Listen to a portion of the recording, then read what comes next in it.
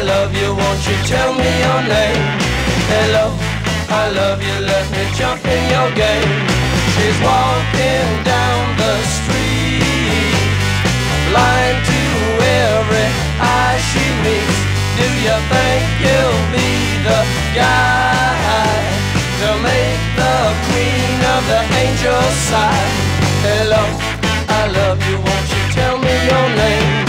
Hello, I love you, let me jump in your game. Hello, I love you, won't you tell me your name? Hello, I love you, let me jump in your game.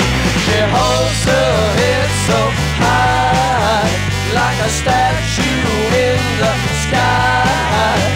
Her arms are wicked and her legs are long. When she moves, my brain screams out this song. Sidewalk crouches at her feet, like a dog that begs for something sweet. Do you hope to make her see you, fool? Do you hope to pluck this dusky jewel?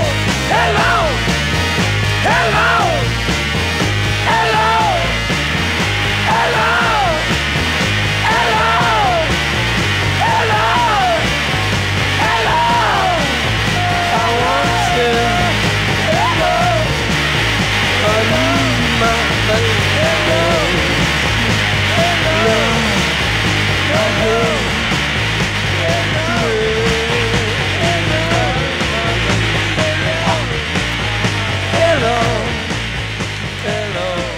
Okay, girls, Grandma's late, so I'm in charge of dinner. Pizza! No, let's see what's in the refrigerator. Ah, back in the corner there's some leftover meatloaf. That'll be good. Grandpa, that's the meatloaf we had last month. Ew, it's green and got fuzzy stuff on it. Gross! The thought of eating rancid meat is revolting to us. Grandpa, this meat stinks. I'm not touching it. This is what our sin is like to God. It'll be fine. Here, put some ketchup on it. Grandpa, it's moving. Put a lot of ketchup on it. No amount of good works could cover up even one of our sins. But there is good news. I'm home. Grandma, please say you bought dinner. Of course I did. Tonight we're having pizza. Yay! God has offered to pay the price for our sins and give us His righteousness. He offers this to anyone who believes in His Son Jesus. Are you putting ketchup on your sins, or will you accept God's gift? Another message from Lifeline Productions, the comic strip of radio, and lifelinepro.com.